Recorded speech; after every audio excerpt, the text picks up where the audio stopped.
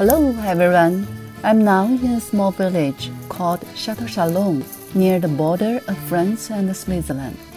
This small town is located above a cliff on a hilltop. I came here because it is the center of Jura, a famous French wine region. The Jura region is famous in France and around the world for producing unique yellow wines. The color of the wine is crystal clear yellow. Some people call it gold in a bottle. There are only 4 regions in France that are allowed to produce yellow wine, and Château-Chalon is the best among them. Today's video will show an insight into yellow wine production in this small French village. We will see scenes of winemaking process and hear from local professional winemakers, so that everyone can get to know the real art of traditional winemaking.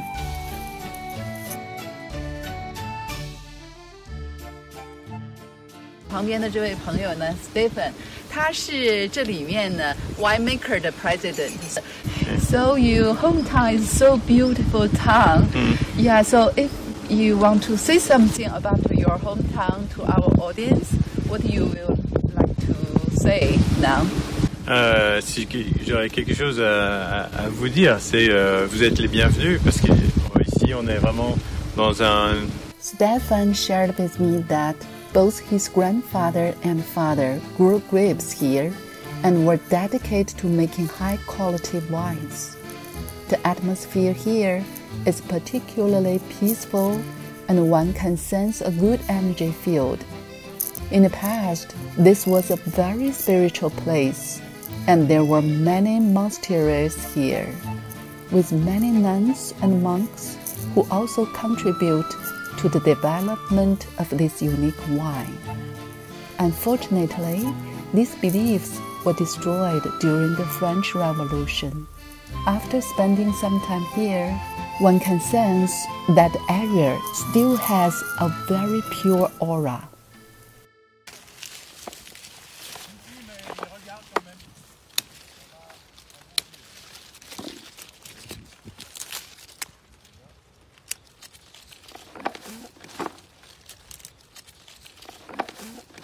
You know, when you are here, you feel things special.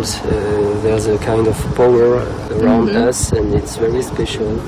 Yes. We are pretty lucky because of the wind. Oh. There are a lot of wind who come out the valley and protect the grapes of the disease and of mushrooms on the top of the grapes, and in general the grapes are very healthy. I don't know if we can say that, but there's no problem with the grape picking. We have to, but we.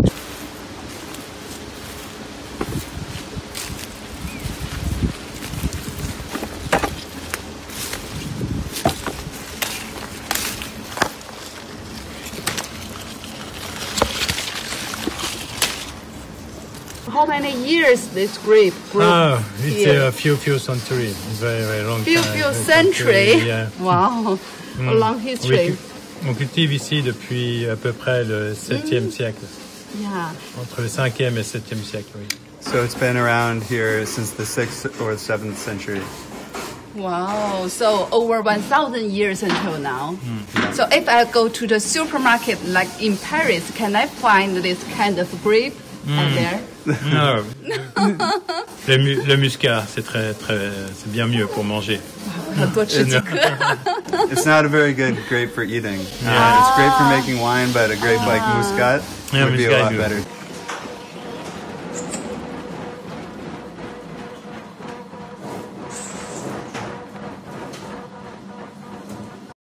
Michael, what's the reason you come here so far away from America to here to learn the winemaking? So before I left the United States, I planted a vineyard of my own at my house with the dream that one day I would make wine as well. And the reason why I chose to come to the Jura is because this is where my favorite wine of all the wine I've ever tried comes from.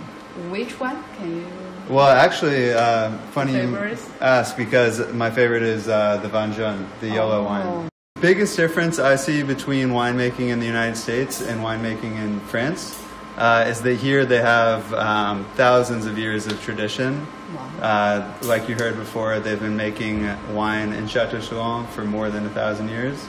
And in the United States, we didn't even have winemaking grapes until 200 years ago. So that means in the United States, people experiment a lot more, but here there's a tradition that that predates even written history about the wine.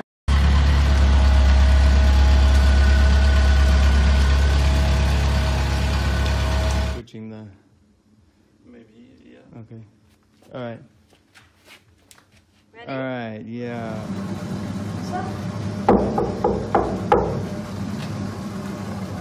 Compare with the other place, what do you find here is special to winemaking?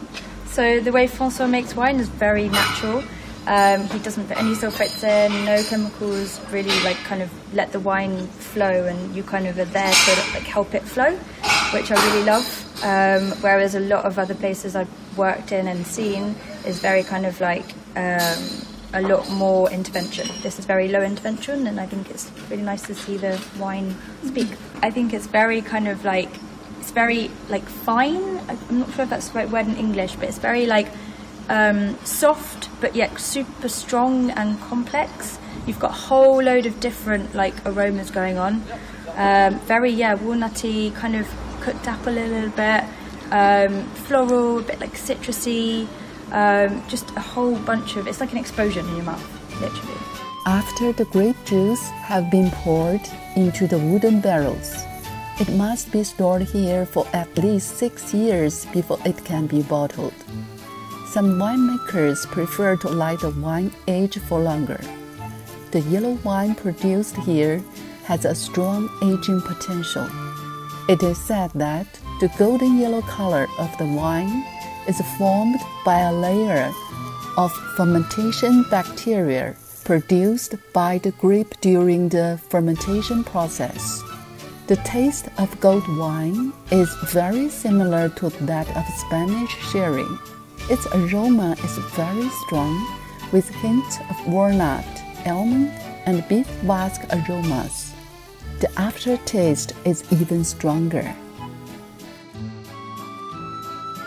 After coming out of the winery, we lingered in the village for a while and could feel the quiet and fresh atmosphere.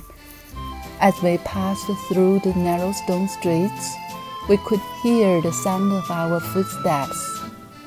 The street lights lit up at dusk with a kind of warmth, and the bells of the church could be heard in the distance, and our heart grew a respect for the land and the people.